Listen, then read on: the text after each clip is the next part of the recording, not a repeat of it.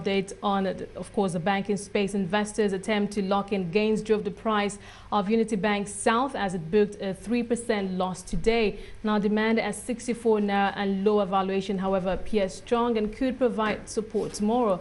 First City Monument Bank, Diamond Bank and Zenith Bank were the only companies divergent to the bearish sentiment in the banking sector, closing the day with slim gains of 1%, 0.5% and 0.1% in that order. Now, concerns about the outlook for future earnings in Nigeria's banking sector continues to linger as markets look to the Central Bank of Nigeria for clues at the MPC meeting on Tuesday. Well, analysts agree that although recent regulatory policies have exposed the vulnerability of these banks, the potential for stronger balance sheets may be in a broader economy. Bumi Ashaolu, head equity research at FBN Capital, joins me now for more on this. Thank you so much, Bumi, for joining us. Thank you. Well, I've spoken to quite a number of analysts on what their expectations are for tomorrow's MPC meeting decision. Let's hear yours. How do you see this playing out? We said this morning that we expect not much from the MPC, although I think these days it's easy to conclude that you shouldn't expect the MPC not to surprise us, because last time round I don't think we expected the hike in the CRR on public sector deposits. So the MPC has achieved most of what it wants to achieve in terms of stability, inflation, which I think is the main thing they're focused on. For the banking sector specifically, I don't think that if you look back over the last 18 months, apart from what happened on CRR, that there's been any strong pass-through effect. So our view is that there's not going to be any major changes that they're going to announce tomorrow. Well, what about perhaps tinkering with the CRR, the 50% CRR on public sector deposit? I have heard one or two analysts saying that they're expecting the MPC to perhaps bring it down by perhaps between 25 to 30%. Do you think that that's a likelihood? Our view is that there's not going to be any change. I think because of what happened last week, or over the last 2 weeks with interbank rates spiking, there is a view that it would help if the MPC move towards some sort of realization.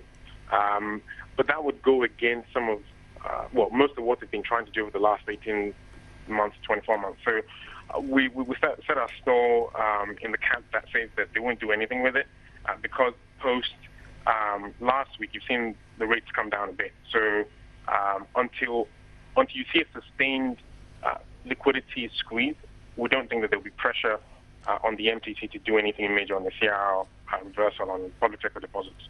Okay, let's talk about the bank's earnings for a while. Now, since the last meeting in July, there's been a lot of talk about the future or the prospects for bank earnings. The market is quite nervous about what those Q3 numbers could look like. Do you think the market is worrying too much, or what could be an upside for the banks? Because I do hear some of them say that there's actually some potential in the broader economy.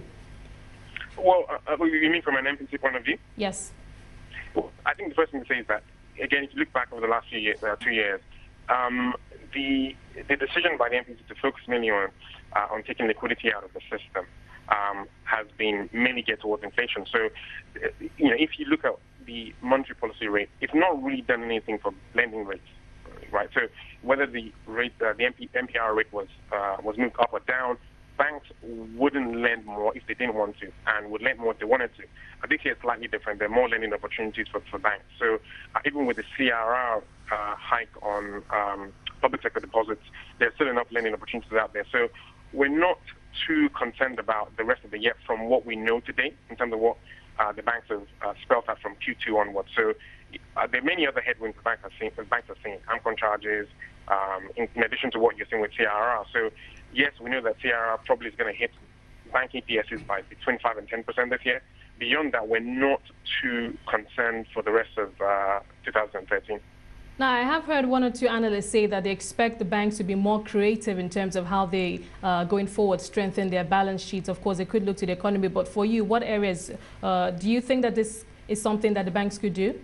I think if you go back to 2012, maybe that view would have been stronger, because maybe banks would have been under a bit more pressure to try and grow earnings. This year, even with all the pressures they're seeing from several fronts, they're actually doing pretty well. So I think the secret really lies in the volume of lending opportunities that exist. So in agri-power, these are small but growing very fast opportunities the banks are seeing. So regardless of the headwinds they're seeing, I don't see that they're under pressure to do things radically different from what they've been doing in the past. There's enough volume loan growth out there for them to grow their earnings with. Now, going forward, of course, we're going to see, well, the market is not exactly looking forward to horrible numbers, but the numbers I hear will not be great. But how long do you think this could last? At what point could we begin to see numbers that we can classify as great? It's all relative, right? 2012 numbers look pretty strong. 2013 numbers, if you adjust for the headwinds they're seeing, actually look pretty good. I mean, if you remove AMCON levies or the additional bits we saw this year, if you remove the CRR hike and some adjustments on yields, the bank's earnings growth this year would have been even much stronger. So net of all the headwinds they're seeing, the numbers now, they're not bad. People shouldn't kind of talk themselves to the ground. So we think that probably 2014 is probably what you want to look to first. Within the banking sector, though, there are banks who are showing good numbers in terms of growth from Q1 to Q2 to Q3. But across the board, it's probably flatter. So you sort of have to set your stall on a sort of risk basis. So there's some banks that are probably too risky for certain investors, but you just have to take what sort of borrowing earnings growth come with the most conservative, safe names and not complain too much. If you want greater growth, then you have to stick to some of the riskier banks.